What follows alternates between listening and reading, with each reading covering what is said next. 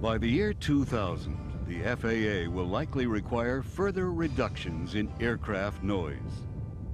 More than a decade of research and development by the aeronautics industry has focused on compliance. After 2 years of wind tunnel tests, a model designed to meet that proposed FAA standard is crated and shipped for further testing. Designed by Pratt & Whitney, a division of United Technologies, the model was tested in 2 of the 6 wind tunnels at NASA Lewis Research Center in Cleveland, Ohio. The joint effort between NASA and this leading manufacturer of aircraft engines explored the acoustics, aerodynamic performance, and the operability of the Advanced Ducted Propeller, known as the ADP. Initial indications are that from this new design, a quieter, better performing engine will emerge. The model, scaled to 1/6 of the actual design, was tested here in this tunnel, commonly called the 9x15, which are the dimensions of the wind chamber itself.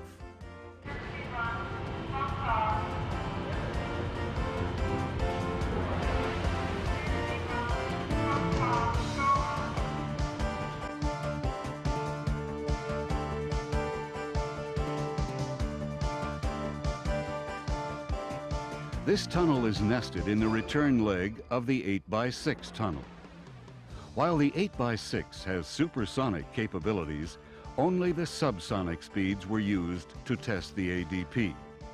For the Aero Propulsion Facilities and Experiments Division, this project began over 3 years ago. At that time, Lewis engineers started working closely with Pratt & Whitney to define the test parameters for the model. This preparation ensured that the wind tunnels and the model were ready for each other. The tunnel control room is the hub of ADP research. State-of-the-art equipment allows researchers to collect valuable data and monitor testing. At the close of this last day, an engineer reviews one of the 9 test phases.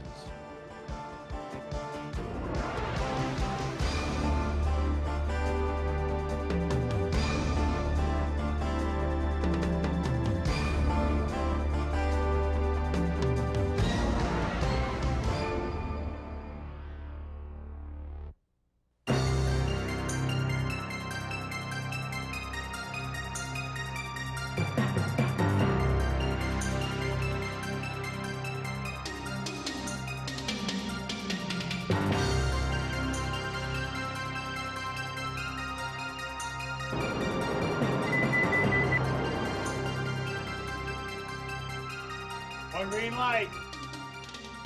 Successful testing of any model requires the skills and talents of a number of people. Test day brings together those abilities in preparation for each experiment.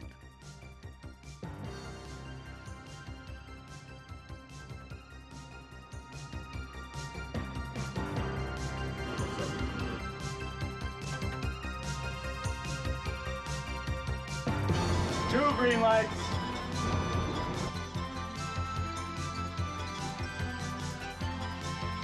Blowing air.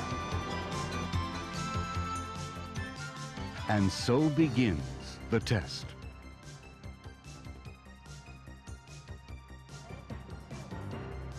The tunnel operators control tunnel systems to obtain desired air speeds.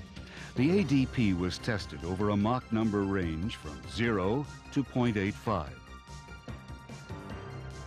The model operator controls RPMs by regulating the compressed air to the model's drive turbine. RPMs for the ADP ranged from windmill to 12,300. During testing, the model's safety is ensured by continuous monitoring of vibration and temperatures. The engineer who monitors stress ensures that the predetermined stress limits on blades, stator vanes, and instrumentation are not exceeded. The primary researcher has lead responsibility for all aspects of ADP testing. Ongoing communications about the tunnel and model aid the Lewis researcher in making decisions about each test condition. The primary researcher is supported by a counterpart who helps monitor online test data. All these people depend on the electronics engineer who has complete responsibility for the electronics in the model, the hardware, the instrumentation, and the computer system. The ADP is a gear-driven fan with variable pitch, much like a turboprop. However, a duct encircles the fan to suppress noise generated by the airfoil.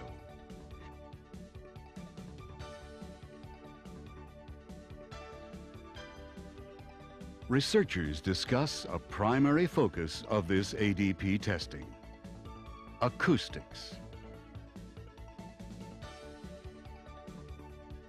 Various inlet and spinner configurations were tested in the 8x6 to help determine aircraft noise affecting communities. Cabin noise affecting passengers is also a consideration.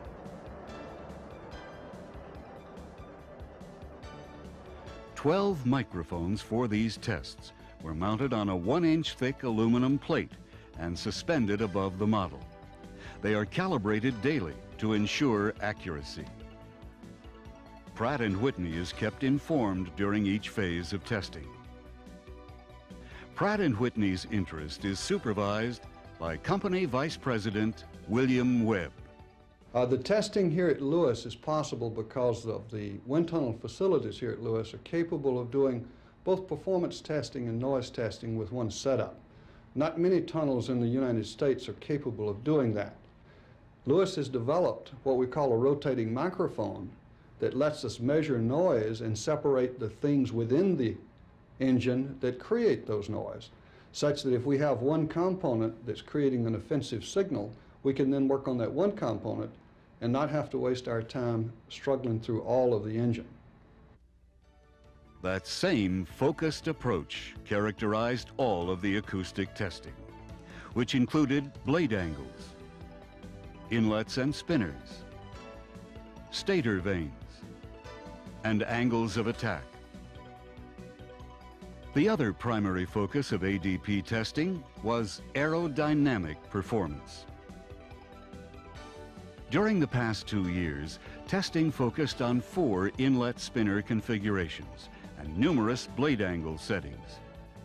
Mechanics were called on to make changes for each configuration. Hundreds of performance tests, including investigation of thrust and drag, resulted in thousands of test points. A sheet laser flow test provides an image of reverse thrust necessary during landing. The laser Doppler velocimeter, or LDV, is a non-intrusive measurement of velocity with light beams. It was used to map the reverse thrust velocity profile.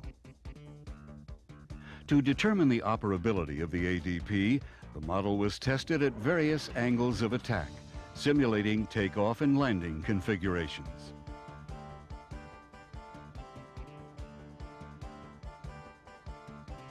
When modifications were necessary for a specific investigation, model changes, instrumentation, and repairs were performed on-site by Lewis experts, minimizing any delays in the test program.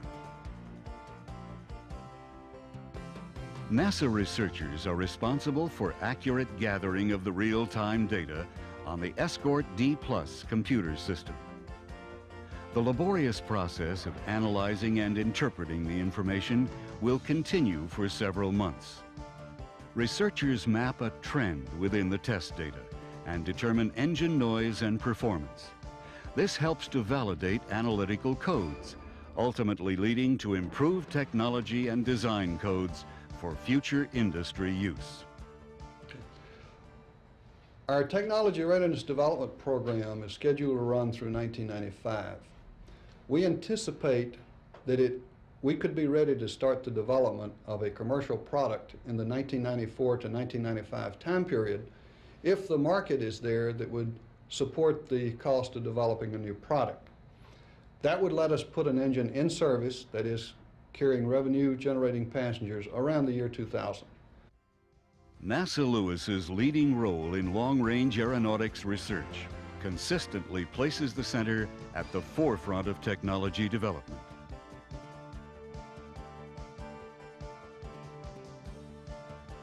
As flying on the ground for the model ends, the future for advanced ducted propulsion begins.